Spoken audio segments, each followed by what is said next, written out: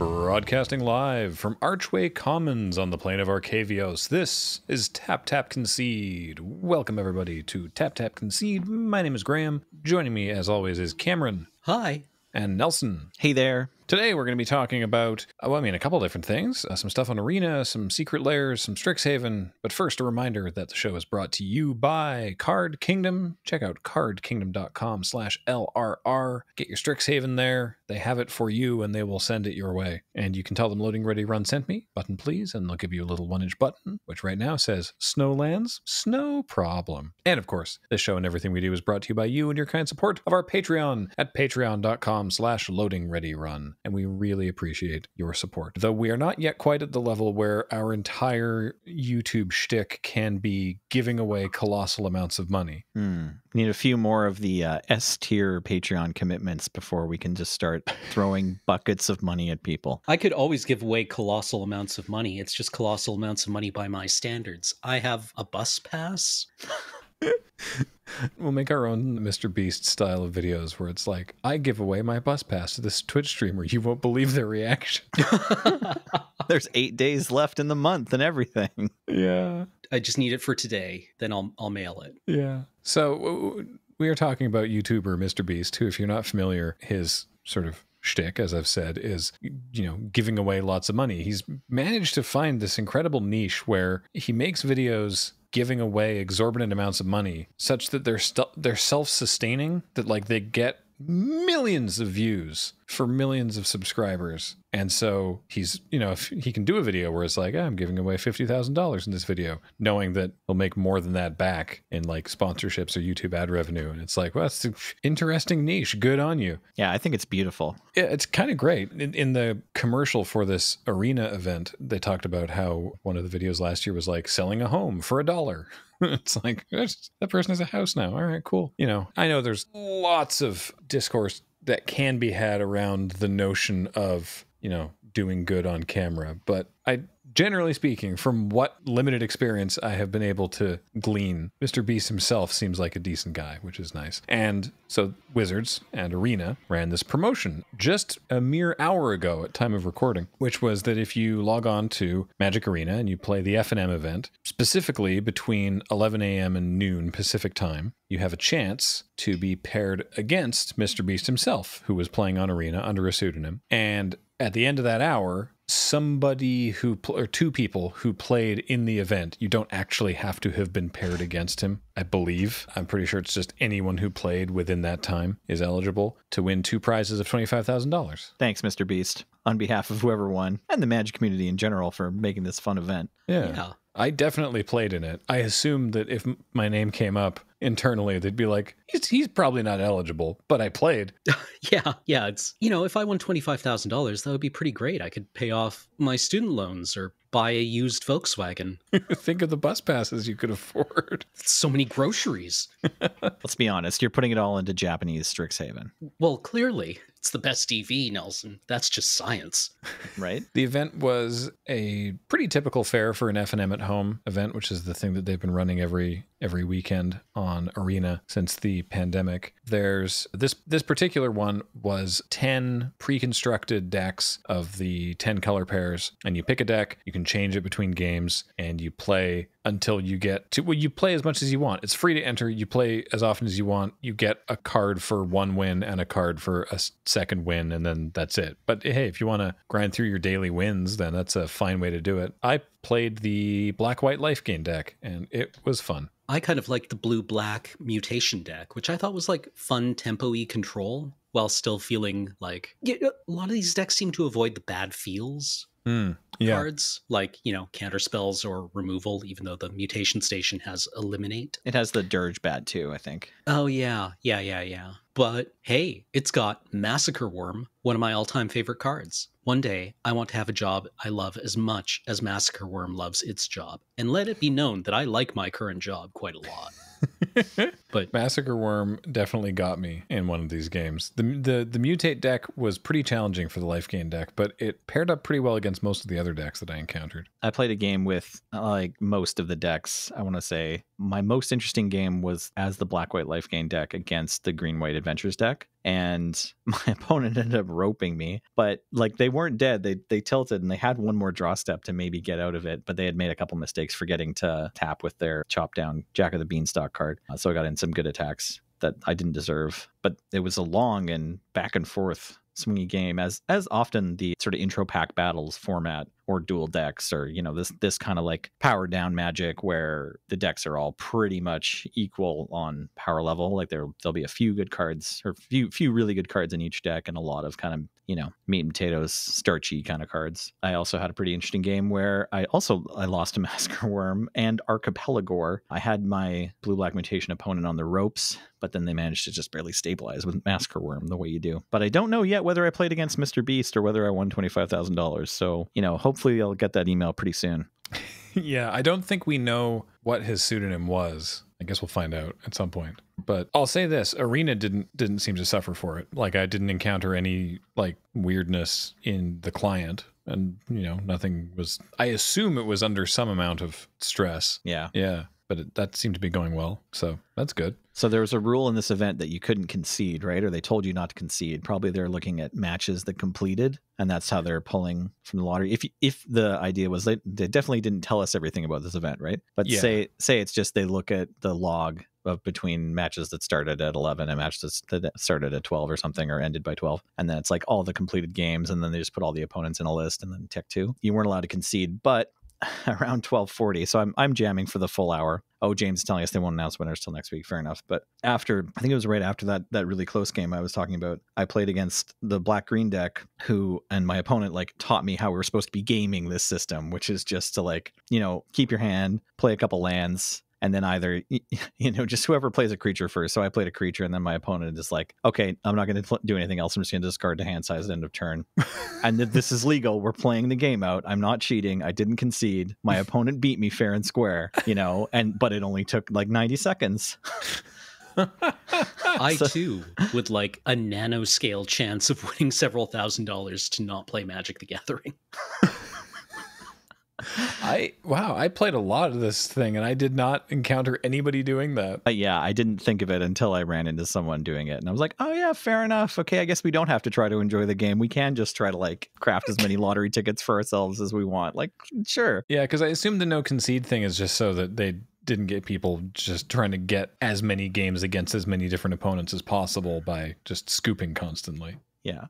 This reminds me of like, every iteration of trying to figure out what the right prize structure is, or how to like make everyone happy at working at Yellow Jacket, like trying to make just the right queues and just try to make just the right house rules or whatever, like store policies, so that like everyone's happy. And it's always like every change you make, someone will figure out how to game the new system, because that's what we do. Like, we're gamers, we can't help it. Mm-hmm. So yeah, it was pretty funny that they're like, no concedes, and then it's like, okay, no concedes. That's pretty funny. It definitely felt like one or two of the folks I was playing against were maybe newer to the game, but generally speaking, I think we were just playing pretty normal games of Magic, so that was cool at least. Yeah, I mean, if you told me that I just have to play Super Smash Brothers for an hour and there's a chance I win $25,000, I'm definitely getting in there and just getting tossed off the side of the screen for an hour straight. Yeah, exactly. I don't even know how to jump or hit someone in that game, and I've played it for like 40 hours. All I know is that I'm not supposed to take Jigglypuff anymore. Oh,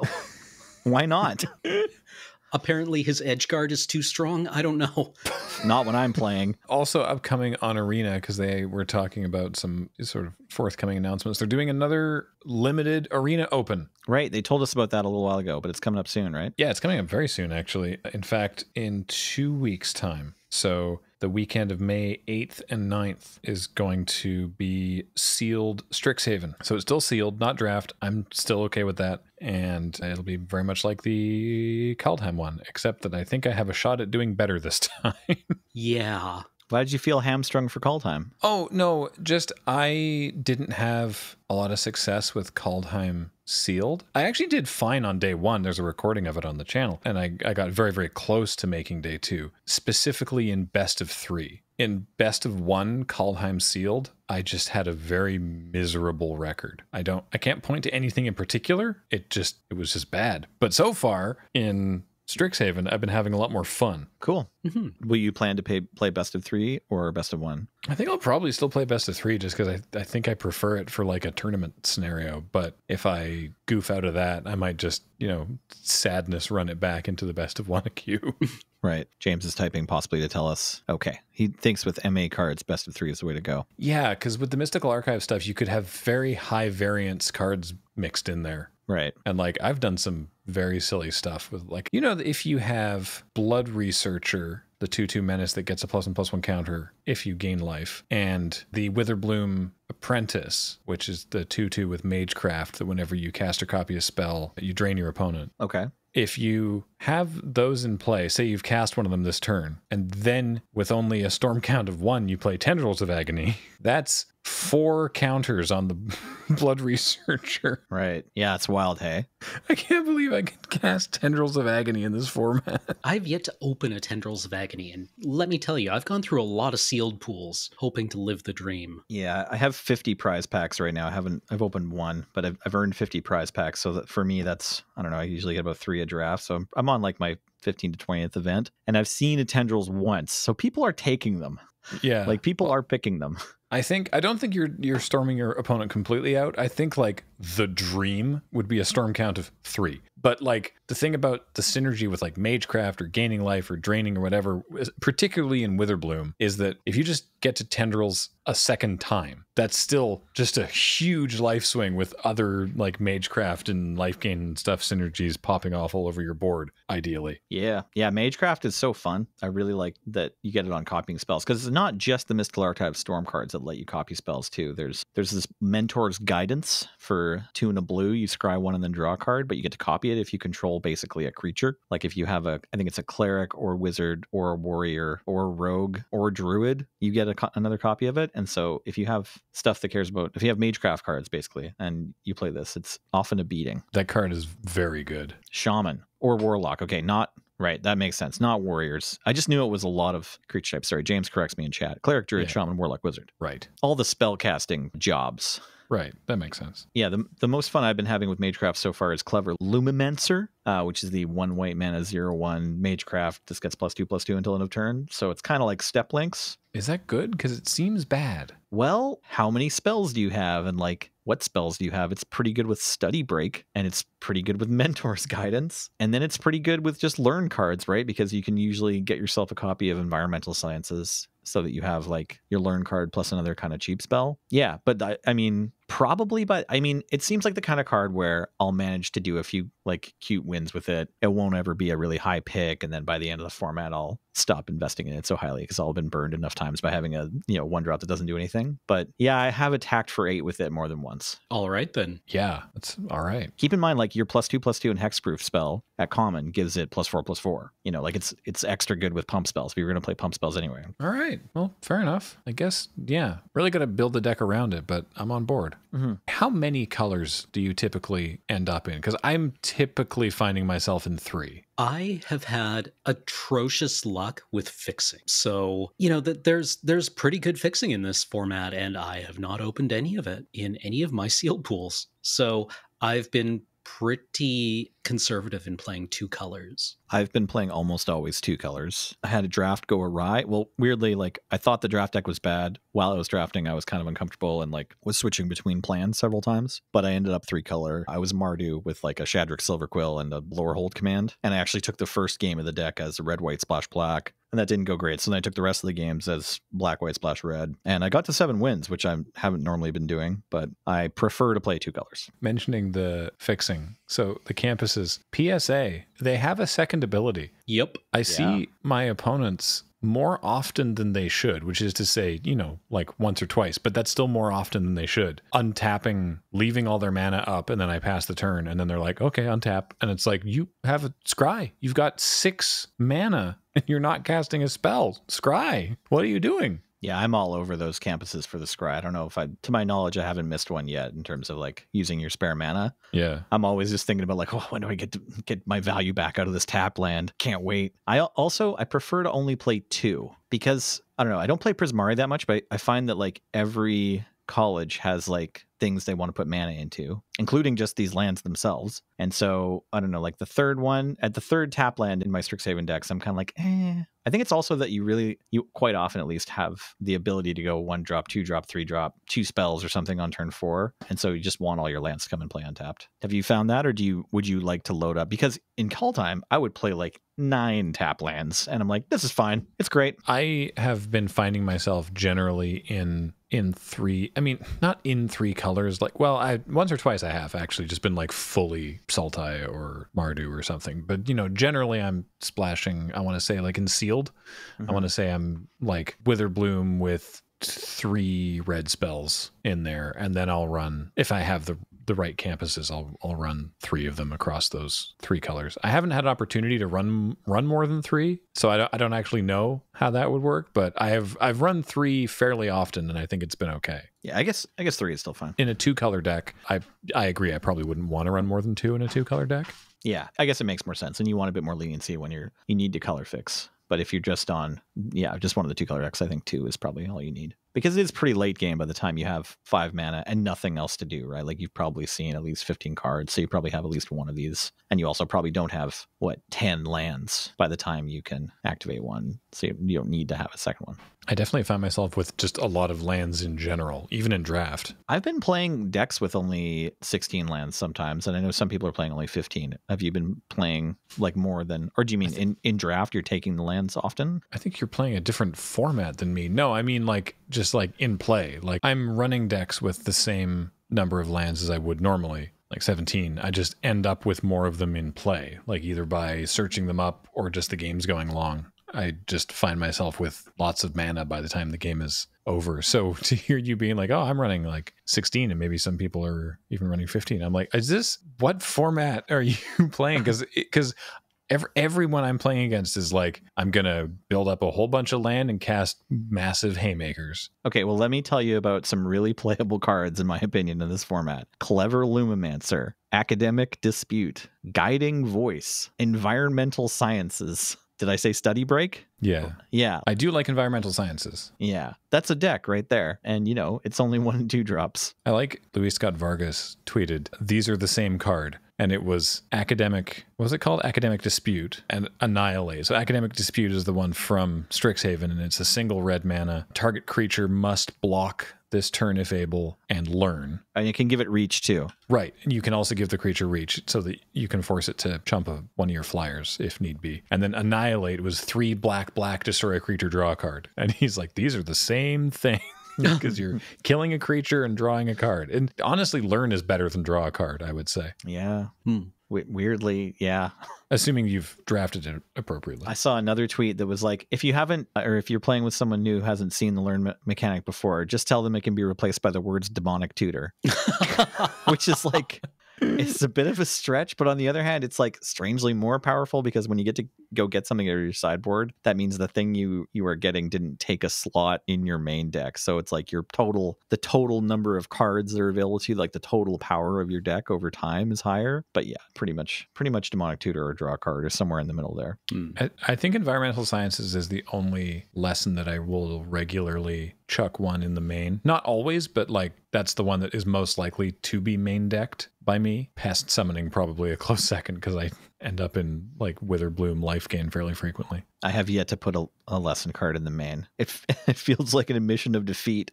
The environmental sciences, again, it was a 3-color deck, and I was just like, I really need to make sure that this lands. Did you have one in the main and one in the board? I can't remember. Because to me, that seems like it's pushing you further away from fixing your mana. Oh. If you have like 6 learn cards and you don't have one on the board, but you do. No, I remember now. That was the problem. The problem was the learn cards. I only had like 2, and one of them was very conditional. Oh, I see. Okay. So I was like, I don't want to not. I was like, am I more likely to draw it if I don't put it in the deck? Right? Like, am I more likely to be able to get it if I'm only relying on learn cards or just purely ripping off the top? Because if I put it in the deck, I can't go tutoring for it with learn. So what's the right way? And I decided that it just worked out better to run in the main, and because it's only 2 mana, it worked out well. It was fine. But that was interesting discussion. But yes, in that case, the issue was I just didn't have enough learn. Yeah, I've been prioritizing learn pretty highly. I think it kind of goes like bombs, learn, everything else. Wow. Well, especially if you only have 2, like by the end of pack 2, because you want to be able to keep up on card advantage. And I think kind of the average is like 6 learned spells, and then like, at least 2 creatures in the sideboard to get like 2 of the mascots, and then hopefully you'll have like 1 environmental sciences and 1 of either the pump spell or the like kill spell, and they draw a card. That's been my feeling, at least. And that way, because you want to have some options, right? We've finished this draft format. It's done now. Figured it out. You want to have some options, period. Book closed. Congratulations, you have graduated. Have you been able to get many drafts in, Cam? I've just been playing Sealed a lot. I've been playing a lot of Sealed too, to be honest. Cool. And my big lesson to take away from this is that don't cast Semester's End in your opponent's end step. You might feel like you're being very smart. Oh no, because it's the beginning of the next end step, isn't it? It's the beginning of the next end step. Oh no. That's one of those second main phase stops. Yeah, sure is. Or, even worse, don't cast it in your own end step to give all your creatures pseudo-vigilance. That doesn't work. So Semester's End is it 3 and a white? 3 and a white for an instant. It reads, exile any number of target creatures and or planeswalkers you control. At the beginning of the next end step, return each of them to the battlefield under its owner's control. Each of them enters the battlefield with an additional +1/+1 counter on it if it's a creature, and an additional loyalty counter on it if it's a planeswalker. See, all of the words on that are great. Mm-hmm. They're all useful words, except for the beginning of the next end step.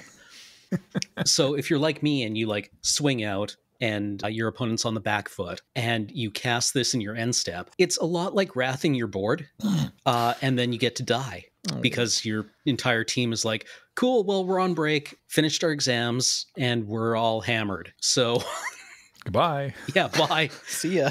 Yeah, it's like, when you would finish exams at the end of semester and immediately got sick. Oh, yeah. Did anyone else have this experience? Like, it doesn't have to be exams at the end of semester. It could be like finishing a giant project. And it's like, oh, the stress came off and you relax just a little bit. And the door to your body goes just a little slumpy, and all the viruses that were trying to get in and Three Stooging their way in now can access you. Yeah, your body's like, okay, we don't have to maintain that level of productivity anymore. Let's die instead. Yeah, you literally unclench your immune system. Yes, that's what it is. So that's what happened to me, and then I got to die next turn very quickly, which was merciful. I like James's suggestion of cast Semester's End during their end step and then untap and cast Wrath of God. Yeah, I mean, that would be awesome. That would have been real smart. I mean, maybe I could have bluffed that. Or is it Wrath or is it Day of Judgment that's in It's Day of Judgment. Okay. There's a bunch of Wraths, though. There's the White Mastery, also kills all their stuff for a lot of mana, but still. And then there's like a black-green, just small creatures Wrath. There's a weird red Wrath that Kathleen played in a draft deck. It's like 2 red, and then you exile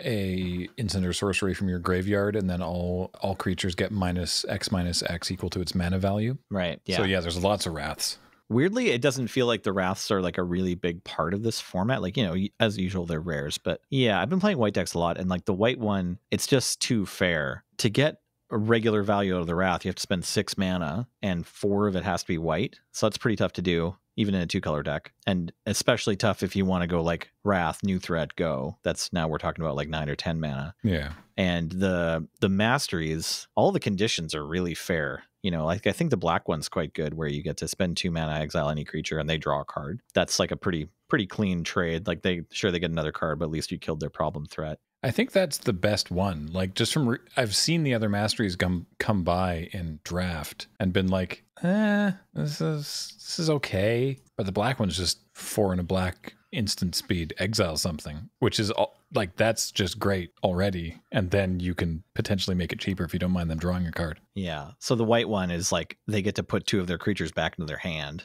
and then you have a Wrath of God otherwise, like 4 mana, destroy all creatures, but they get to pick 2 of their creatures and get them back in their hand. It's like, oh, that doesn't really do what we want sweepers to do, right? Yeah. And then the green one is like 4 mana, like it's like Circuitous Paths or Explosive Vegetation, but they get one of the lands.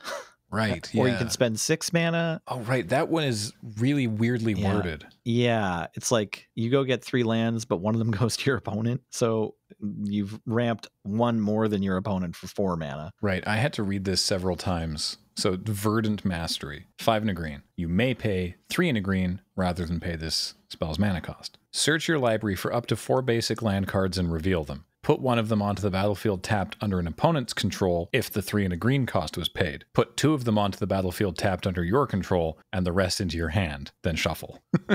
So for 6 mana, you get 4 cards. You put 2 of them into play tapped and 2 of them into your hand. Or for 4 mana, you go looking for 4 cards. You still put 2 of them into play tapped. Your opponent also gets one of them tapped, and you put the other one in your hand. Okay, I forgot about the other one that goes to your hand, so I guess that's a little better, but it still seems pretty sketchy. It's so weird. Like let's pay 4 mana, let's like use our turn to ramp, but we're also going to ramp our opponent. And then the blue one, I've considered putting in deck. Like I play blue a lot. Like I'm usually on either Quandrix or Silver Quill. But I play Quandrix a lot in draft. And this blue one's like for 3 mana you can draw 3 cards, but then your opponent gets 2 treasures and Descry too. So yeah, you're up on cards, but they might like slam something huge you can't deal with down immediately after that. Or you can pay 3 and X and draw that many cards. Yeah, I had an opponent play this against me, and I was like, wait, what? I get, like, not like in a way that I thought that they messed up or something. I was surprised how much value I got. I was like, oh, I get to scry. Cool. All right. Where'd these treasure tokens come from? Wait, I get the treasure token?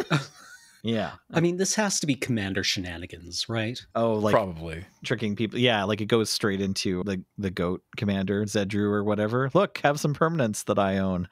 Or no, that's not how token creation works anymore. All right. Maybe just being friends. You're thinking like politics? Yeah, probably. There's some shenanigans here. This feels like shenanigans. Yeah, that's fair. Maybe these cards are better in Commander. Most things are. If it was bad and limited, it's probably sweet in Commander. Little new set rule of thumb. I forget what the red one does. I think it's kind of unplayable and sealed, maybe. The red one is Fervent Mastery, and it's 3 red, but you can pay 2 red. If you pay the 2 red, an opponent draws any number of cards. Sorry, an opponent discards any number of cards, then draws that many cards. So they can just rummage as much as they want. And then whether or not that happens, you search your library for 3 cards, put them into your hand, shuffle, then discard 3 cards at random. So it's a triple gamble. Right. Yeah. Triple gamble, whether you let your opponent rummage or not. Seems bad. Yeah, it doesn't seem great. I'm not sure which limited deck in this format wants to spend 4 or 5 mana on triple gamble. This is a very minor thing, but all the masteries also have an extended art version, and I'm just looking at them on Scryfall and noting that unlike some previous extended arts, I don't know when this happened most recently, but rather than blowing up the art, like increasing the size and losing a little bit at the top and bottom, they are actually like more art. Like the version in a normal card frame has its edges slightly cropped in. So they're exactly the same size and scale on the card. It's just they have more art on the left and right hand side. So it looks a lot better. Cool. Yeah. Yeah, that seems like a quality of life improvement. Speaking of which, the foils that I opened in those set boosters are still flat.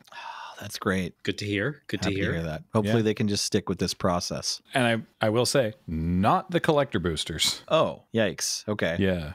I should check on my collector booster foils. Yeah, all the pack foils out of the collector boosters that we opened at the PPR, definitely curling. The foils in the Commander product definitely curled. But everything I opened in my draft boosters, in the pre-release kit, and the set boosters, because Kathleen and I opened a whole box of set boosters, those foils are still flat. So getting there. All right, quick recap before we talk about other products. How are you feeling about the limited environment so far? You two have mostly been playing sealed? Mostly, but I have done a couple drafts. I think it's sweet. It feels interactive. It's fast. Lots of decision points. I haven't been blown out so grotesquely by a Mystical Archive card that it has made me mad.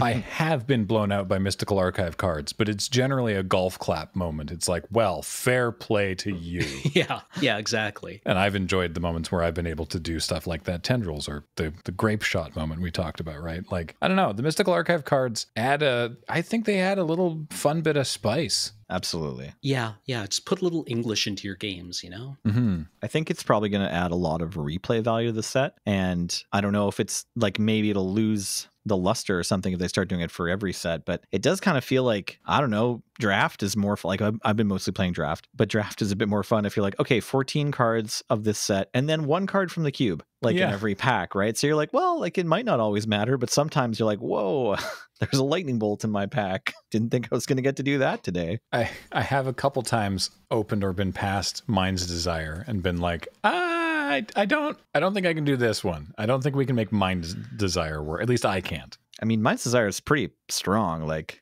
I mean, if you can just get it to do 2 copies, it's 2 free spells. I mean, it doesn't let you put extra lands into play, but... Yeah, but that's the thing is that you need... Because it is 6 mana is the problem. So you need to cast something else and then the Mind's Desire. So you need to have, probably at least 8 mana and then a 2 mana spell. And it's just sort of like, It is just a random card, too. So, like, you can hit a combat trick and like, well, this isn't really what I wanted to do this. Yeah. Time Warp I've done. Time Warp was stupid. Time Warp's pretty good. I had a sealed pool of Time Warp, too. Yeah. I had my opponent in one game. They had Demonic Tutor and they played at both games, but also in the first game, I can't remember what all the cards were. It might have been like Revitalize or Shock or Lightning Bolt, but definitely their first 3 plays of the game, like by the time I have like 2 creatures on the board, all they've done is cast Mystical Archive sorceries. And it was just like, wow, your deck is way cooler than mine. Way to go. Attack you for 6 with Quandrix Pledge Mage. Man, Quandrix Pledge Mage is so good. Yeah, no, I love that card. Yeah, it's really good. So I've been drafting more, I was saying, and I find the lesson, learn a situation, and the Mystical Archives too, but having to figure out when to pick the lessons and when to pick the learn cards and how to prioritize everything and trying to like make sure that you've got enough of the right lessons in your sideboard adds an extra layer of complexity to the draft that I personally enjoy. Mm-hmm. So yeah, I've been having a lot of fun with it. And I'm impressed because I also really liked Call Time Draft. So way to go, WotC. Good work, R&D. 2 great limited formats in a row. James isn't quite as bullish on the Mystical Archive cards, but even though he's here with us running the card reader, he's decided not to talk. So we don't get to hear from him. And now everyone knows that it was his choice.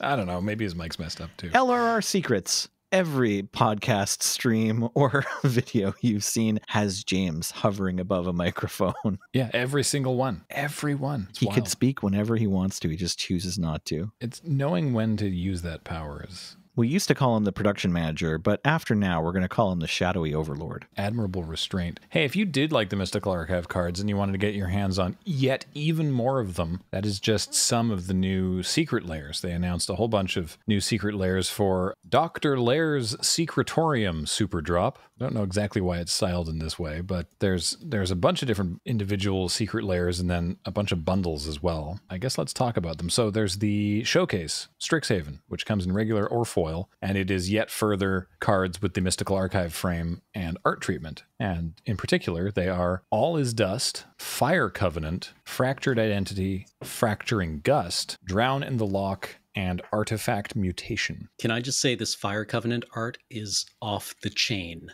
It's very good. It's just unstoppable. This card from Ice Age, I know, saw a little play in Highlander circa 2012, 2013. Yeah, I remember Fire Covenant. Yeah, as a way of doming out Boros Reckoner and closing out games in Mardu. It's also just like decent, even if you don't have the combo win with it, because you can pay life to 3 for 1 them. Mm-hmm. I think we used it in a Friday Nights episode, the one where Prof is doing a trivia game, because the original art for Fire Covenant is just like a dragon, but not doing anything. It's just the face of a dragon. And it's like, oh, what dragon is that? Oh, no, that's an instant. Okay. Yeah, it looks a little grumpy. Yeah. Right? Like, it's just like, oh, fine, I'll kill them.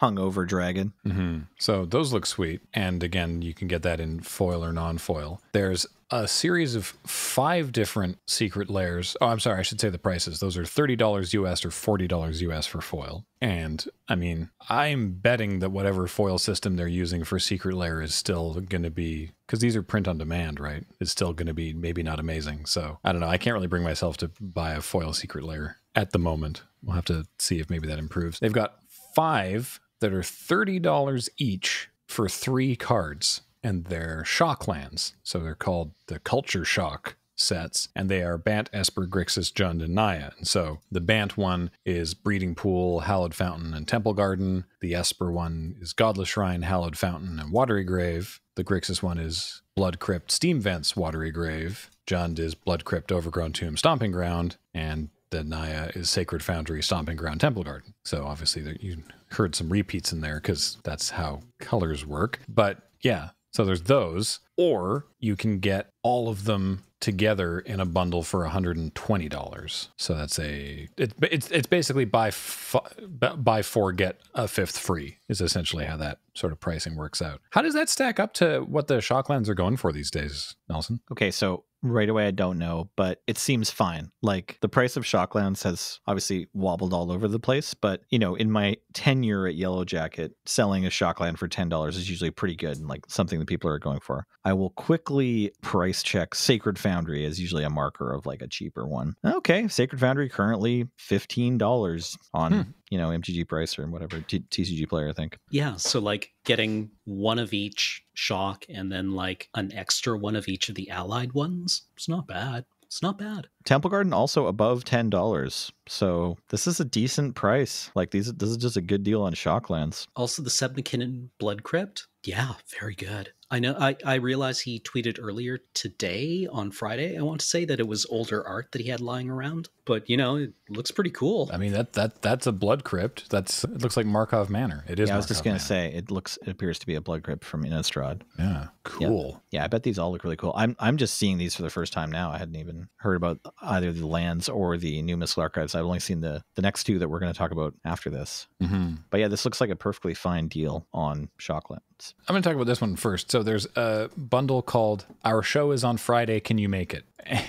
And this is another set of 5 cards for $30 in the realm of those sort of band posters. Mm-hmm, mm-hmm. And these are all, it says here, some cool hand-drawn cards by Ian Jepson, Sam McKenzie, Jermaine Rogers, Jeff Soto, and Alexis Zirit. And I was very excited, actually, to see the Jeff Soto one there, because you may have noticed in the back of some of our videos, I don't know, but we have an enormous Jeff Soto print in our house. He does very cool stuff. Cam, it's the one with, like, the weird, like, mech, I guess? Oh, yeah. The weird, like, soft cartoon mecha thing, yeah. Yeah. No, and I mean, I really like these. These are like psychedelic 70s band posters. Yeah. Right? So, they're fun. My only like complaint about them is that I didn't appreciate how much work clearly goes into the art direction in making sure that the prominent colors in a piece of artwork reflect that card's color identity. Or the border, at least, reinforces the color identity. Because Nature's Lore looks like a blue spell. Wrath of God here looks like a red spell, right? Nobody's going to mistake if you say, like, I cast Gamble, they're not going to be like, oh, okay, that's black mana. But here, you know, it looks like a black spell. Yeah. So is that a sticking point for you? Like, you don't like them for that reason? I don't know that I don't like them. It's just something that I noticed, I guess. I don't know. I would need to see them in person, I think. Yeah, I had a conversation with another judge, and it's like one of the things about these cards, and it's no different than the metal band poster ones, is that okay, if they're gonna print these cards, they probably need, and they're gonna be tournament legal, obviously. Like, we probably need to reassess the policy, like the general policy on art alters at tournaments, because you can't say that like any of these cards look like a recognizable Magic card. And that used to be like one of the things. It's like, okay, don't cover the border, don't cover the name, you know, don't put art on top of the art of the card that makes it look like a completely different thing. Like, you can change it and you can like full bleed it out or whatever, and that's okay as long as the border on the side isn't also painted, so you can't see it from the side. Don't make it too thick. You know, there's all these restrictions we put on art alters if you're going to play a card in a tournament, and like, you know, everything out of this Secret Lair just looks like a card from another game, right? And none of them look at all like the regular versions of any of the other printings of these cards. They're all cool. I like all of these pieces of artwork. It's just I would not have identified these as Magic cards. Yeah, I'm super hyped for this one. I really, really like it. Like, you know how the idea of Secret Lair is, okay, it's not for everybody, but for some people, like, this is going to be their favorite thing, right? They'll love the Seb McKinnon package, or they're going to love the like kittens or the funny goblins with like the weird cartoony art, right? Like this one, the psychedelic poster cards, I'm definitely buying this Secret Lair. Yeah, like the preordain with the Jack Kirby, God, dots in the background is so cool. Thank you, Alexis Zirrit. I should say, because I don't know if we've done a full rundown, but the cards are Decree of Pain, Gamble, Nature's Lore, Preordain, and Wrath of God. And yeah, they look really cool. I'm especially stoked that there's like at least a couple solid Highlander playables. Actually, like 4 out of 5 of these cards get played in Canadian Highlander. And the 5th one, yeah, I didn't used to play it in Commander, but I guess I will now. Which one's that? Decree of Pain. I mean, there might be a Canadian Highlander deck that wants Decree of Pain. If you're like, maybe like the post-Amon Ket cycling deck. I know Jared was trying to make that work for a little while. Like there's that cool 6-mana enchantment that cares about cycling. You can kind of go crazy with. The other one, the other Secret Lair that they have right now is, I mean, it's basically it's a crap post. In that, like, literally someone made this a while ago on the Magic subreddit as a joke, and now they've done it for real. These are in the same vein as full art lands. These are full text lands. They really did it. The lands of Magic are known for their beautiful sweeping landscapes and awe-inspiring exotic locales. Fie on that, we say. Fie. Too long has gorgeous art gotten in the way of the most exciting part of the game, an extremely detailed rule system dictating exactly how to play it. Featuring art by absolutely nobody, the full-text lands are a deep dive into the inner machinery of basic lands. Let's go with our old friend Island. So, it's Island, basic Island, and there's no art, and the entire card is a rules box that says, this card's name is Island. Basic is its super type, and land is its card type, and Island is its subtype. A deck may contain any number of basic land cards with the same name. You may play this card during a main phase of your turn while the stack is empty and if you have priority. You may not play this card if it is not your turn or if you do not have any land plays remaining. While on the battlefield, this card is a basic Island permanent. Because it has the subtype Island, this permanent has the intrinsic mana ability, tap, add blue. This ability can be activated anytime you have the priority or are prompted to pay mana, but only while Island is on the battlefield. To activate it, pay its cost, tap. The tap symbol denotes tapping a permanent by rotating it 90 degrees. It is then tapped and cannot be tapped again until it is untapped. Once the cost is paid, you add 1 blue mana, denoted by the blue mana symbol, which may then be spent immediately or left unspent for later use. As each phase or step of the turn ends, you lose any remaining unspent mana. Hilarious. I liked a tweet a lot that was, it says turn 90 degrees, so are these not legal on Arena? That's a really good point. Surge also isn't allowed to play them. Sorry, Surge. Yeah, Surge can't play these. Yeah, that's okay. He probably doesn't want to. So, like, this, I think this is very funny. It's very, very stupid, but very funny. And, I mean, some folks are annoyed that even though they didn't have to commission art for these, it's still $30 for all 5. I think that's reasonable to be annoyed about that. But also, it's like, don't buy them. Like, I don't know. Yeah. This is the fact that all these things are print on demand means that WotC can do this and be like, look, I don't know, we thought it'd be funny. Do you want it? If you want it, then we're gonna charge you the normal amount. And if you don't want it at that price, then okay. They do give you the buy 8 get 2 free option, so it's a little cheaper than $30 for 5 if you really want these. If you're that person who's decided that their cube and their commander decks and their draft sets all need to be full text lands. These are so unattractive. Yeah. I find them preposterously ugly. Yes. Yeah. It's $30 for one of each, or $40 for one of each in foil, and I cannot imagine that. Or yeah, you can buy the Voracious Reader bundle for $240, which is 10 copies of each. Uh-huh. And I don't know. I want to find someone who's bought that and just check that they're okay. But like, I don't know. I think it's great and hilarious that these exist, and I definitely don't want them. What would that person say to you? Like, and that person's probably listening. You know, we've got a fair number of listeners, and like, this product is going to probably sell. Like, some people are going to buy these Voracious Reader bundles, and like, you know, I still respect you if you buy this Voracious Reader bundle, but I think you and I both know that you're not okay, right? Like, if you want, like, there's, like, you've decided that this is the violence that you're choosing is just to like outfit your Magic collection with no art on your basics. Yeah, like, I mean, I used to dread seeing the turn 1 Library of Alexandria, but if my opponent flops one of these turn 1, I know something horrible is going to happen to me over the next 10 minutes. Yeah, I mean, 50 minutes probably. God, it's going to be 90. Oh, no.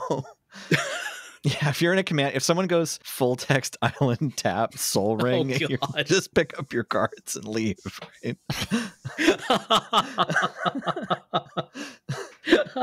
Sorry, stream's over. Sorry. James, we can't play with this guest after all. I kind of want them for my like limited draft kit, right? Oh, Cam's just come full circle. I thought this was a voracious reader safe space. Or the opposite of that, I mean. Yeah, please stay like these away. are a statement of intent. Yeah, that's fair.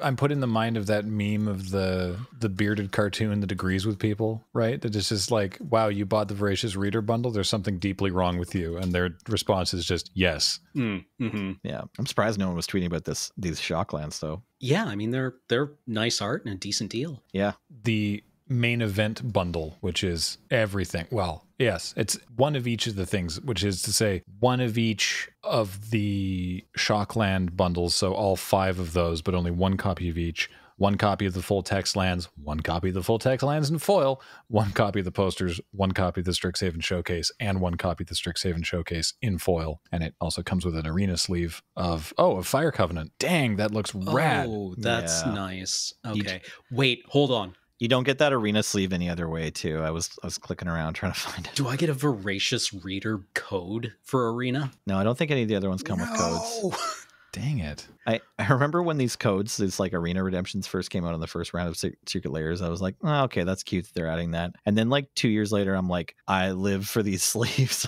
I really like them a lot. I'm glad I have them. And I want more cool sleeves through Secret Lairs. So it actually makes me consider buying this main event bundle, even though I only really want the one thing. So that one is $260. If you added up the other prices, it would add up to $320. So it's, ostensibly a big savings. I mean, that's how it's designed, obviously. But these are available in a little over 2 days. How long are they going to be up for? It's not like a single day, right? Oftentimes these super drops, they give you a week, but I can't find anywhere here on the page where it tells you when it's going to end. It says it releases in August. Right. That's when they'll start shipping them out. If you live in Canada, it's going to take an extra 2 months or whatever. Yeah. So I have no idea. Probably in 2 days, you can find out how long they're going to be up for. Yeah. Those lands are so silly. Yeah. Speaking of silly things, if you like to call your Magic cards silly names or write little short silly stories about them or sing songs, it turns out a lot of our nicknames have just been us singing entire verses of songs. Head on over to lrr.cc/nicknames. Thank you. lrr.cc/nicknames, and help us out by voting for and inputting your favorite nicknames for Strixhaven cards, because our nickname episode is coming up soon. Is it next week or the week after? Yeah, sometime in the next several episodes. Yeah, but the website should be live now. Yes. Yeah. And also live is the website for Card Kingdom, who sponsor this show. Butter. cardkingdom.com/LRR. Please go check them out. And also our Patreon at patreon.com/loadingreadyrun. That's going to do it for Tap Tap Concede this week. I have been Graham. That has been Cameron. That has been Nelson. James was here running the card reader. Jordan edits these. Heather gets them online. Thank you all so much for listening. That's going to do it. Bye-bye. Bye. Bye.